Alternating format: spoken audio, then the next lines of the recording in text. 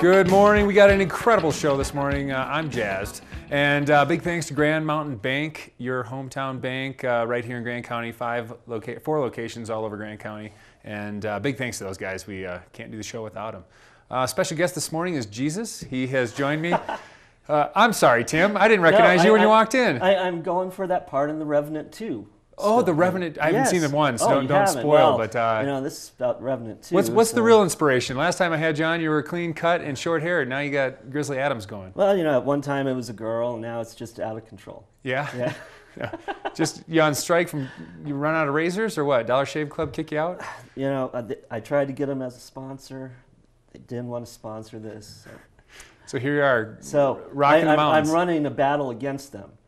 Rock the beard. Rock the beard. Hey, fear the beard. That's big these days. And besides, baseball, Rockies. They're how are they doing? They doing all right this year? They're doing okay so far. Okay, yeah. I'm a Brewers fan, and that's going okay. Well, Trevor Story, he's the story. 7 homers, 6 games. Well, that is a story. No, 5 games. 7 homers in 5 games. Well, real quick, I'm a little concerned that you're going to do some electroshock therapy on me here. Hey, how did you guess what this is? Is it really? It really is. It's an electric shock therapy. I just watched One Flew Over the Cuckoo's Nest recently, and I just was having flashbacks. Yeah, well, like this could be treatment for what ails your nose. What? Yeah, stick it right in. It's all plugged. Well, I see this thing. Oh yes, absolutely. I see we still have a plug here. So we do. Is this thing actually functional? I don't want to know. I don't want to plug it in. Do not. I would rather not. I'm not qualified to run this machine. I only went to 2 years of med school, so I'm not qualified. Did you really? I did. Is that also called undergrad generals? No. Okay. It was you actually went to med school? I actually went to 2 years of med school, but we didn't use these machines in there. And for those of you who don't know, this is Tim Nicklas, our local historian with the Grand County Historical Association.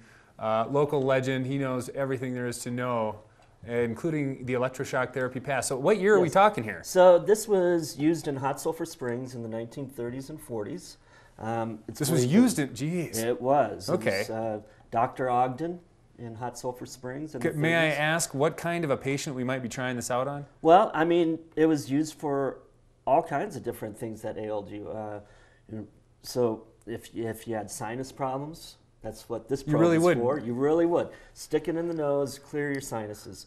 Of course, we all know One Flew Over the Cuckoo's Nest. Yeah. It's the most popular idea of what electroshock therapy is for. But no, it's for all kinds of ailments. I won't mention some of them. Right.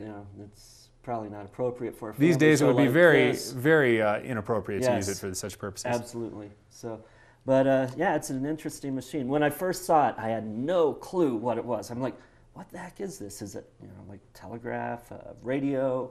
Had no idea. So I finally was able to ask Oida Sheriff what it is, and she's like, oh, that's an electric shock therapy machine. Yeah. I'm like, oh, of course. And after you're told what it is, it kind of is obvious. So when might this have gone out, like not allowed anymore?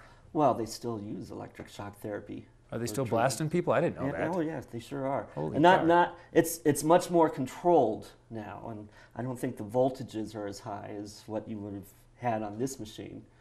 Whew, I didn't realize that. Oh yeah, still in use. Stick a mouth guard in your mouth and plug in the outlet.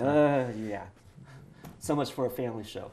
Okay, so have you guys have never plugged it in or seen if it works? I'm sure not going to. Okay. Yeah. The thing might explode, so I wouldn't want to know. But. What year?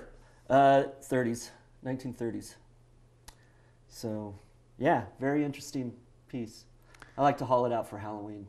Yeah, a mad scientist or a crazy doctor, whatever you want. Exactly. So do you have a piece that hooks up to the sides of your temples? That would be right here. What, I have to bend over and put my head in there? Uh-huh. Oh, you're kidding me. Okay. No. And have an arc. How would you like to stick your head in that? That's messed up, man. It's pretty messed up. Now I know what happened to you. Yeah. Oh, you have no idea. Yeah, right. Well, cool. That's an interesting thing, and I think that's kind of a nice segue into what we're going to talk about today. Yeah. So I thought we'd talk about... This would be the more lunatic side of the medical profession. This definitely is. Yeah. But this was definitely accepted practices for the day. As well as still today. You ever wonder who came up with the idea of, hey, let's just start sending voltage through your brain to see if that shakes you up? I imagine it was probably Edison. It was working for everything else, so you might as well shove it through your brain. I mean, you could kill elephants with electricity, so why not chase the demons out of your brain. Rock and roll, man. So what do you got in store for us today? So we're going to talk about a couple of very famous doctors from Grand County, from one end of the county to the other, Fraser to Kremling. So first, talk about Doc Susie. You know, and on that note, it looks like we're going to need to take a quick break here. And stick around, because when we come back, we are going to talk about Doc Susie. Okay. And once again, I'm hanging out with Tim Nicklas of the Grand County Historical Association. And of course, a big thank you to Grand Mountain Bank, your hometown bank, 4 locations in the county. Definitely thank you to them. We'll be back shortly. Grand Mountain Bank is the only locally owned and operated bank in Grand County. And with 4 locations to serve you, we're in all the right places.